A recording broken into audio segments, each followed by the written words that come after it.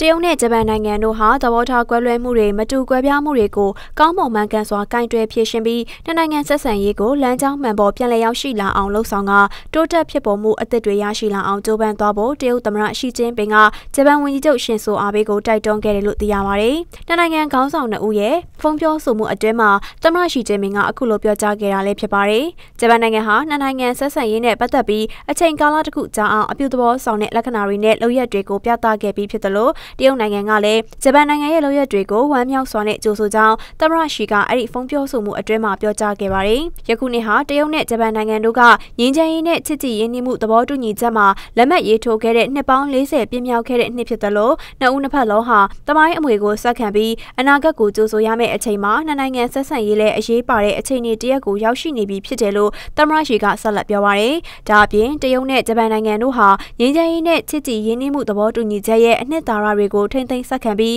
တရုတ်ဂျပန်နိုင်ငံရေးသဘောတူညီချက်မှတ်တမ်း၄ဆောင်ထဲမှာပါရှိတဲ့မူဝါဒတွေအတိုင်းကျင့်သုံးလိုက်နာကအချက်၄ချက်ပါဝင်တဲ့ရေဘူးရသဘောတူညီချက်ကိုလက်တွေ့အကောင့်ထဲဖော်ပြီးကတိကဝတ်တွေနဲ့စည်းကမ်းချက်တွေကိုစောင့်ထိန်လိုက်နာသွားရမှာဖြစ်တယ်လို့လည်းသမ္မတရှီကျင်းပင်ကပြောကြားခဲ့ပါတယ်။ဂျပန်ဝန်ကြီးချုပ်ရှင်ဆိုအာဘေးကလည်းဂျပန်နိုင်ငံဟာတရုတ်နိုင်ငံနဲ့ဆက်ဆံရေးရဲ့အလွန်အရေးပါပုံကိုတန်ဖိုးထားသိရှိနားလည်ပါကြောင်းနဲ့ငြိမ်းချမ်းရေးသဘောတူညီချက်မှာလက်မှတ်ရေးထိုးမှုနှစ်40ပြည့်မြောက်ခဲ့တဲ့အထိမ်းအမှတ်အခါသမယကိုအကျိုးရှိရှိအသုံးချကနှစ်နိုင်ငံဆက်ဆံရေးတိုးတက်မှုနဲ့ဗပေါင်းဆောင်ဖွံ့ဖြိုးတိုးတက်မှုတွေကိုဆက်လက်ဖော်ဆောင်သွားရမှာဖြစ်တယ်လို့ပြောပါရယ်။ကိုရီးယားကျွန်းဆွယ်မှာအပြုသဘောဆောင်တဲ့ပြောင်းလဲမှုတွေဖြစ်ပေါ်နေမှုကိုဂျပန်နိုင်ငံကဝမ်းမြောက်စွာကြိုဆိုကြောင်းနဲ့သက်ဆိုင်ရာအရေးကိစ္စတွေကိုအပြန်အလှန်ဆွေးနွေးညှိနှိုင်းမှုတွေကတဆင့်ငြိမ်းချမ်းစွာဖြေရှင်းရေးကိုထောက်ခံကြောင်းလည်းဝန်ကြီးချုပ်အာဘေးကဆက်လက်ပြောပါရယ်။ဒါအပြင်ကိုရီးယားကျွန်းဆွယ်အရေးကိစ္စကိုဖြေရှင်းရမှာတရုတ်နိုင်ငံရဲ့အရေးပါတဲ့အခမ်းကဏ္ဍအတွက်အလွန်လေးစားမိပါကြောင်းနဲ့တရုတ်နိုင်ငံနဲ့ဆက်ဆံရေးကိုတိုးမြှင့်နိုင်မယ်လို့မျှော်လင့်ကြောင်းလည်းအာဘေးကပြောကြားခဲ့တယ်လို့သိရပါရယ်။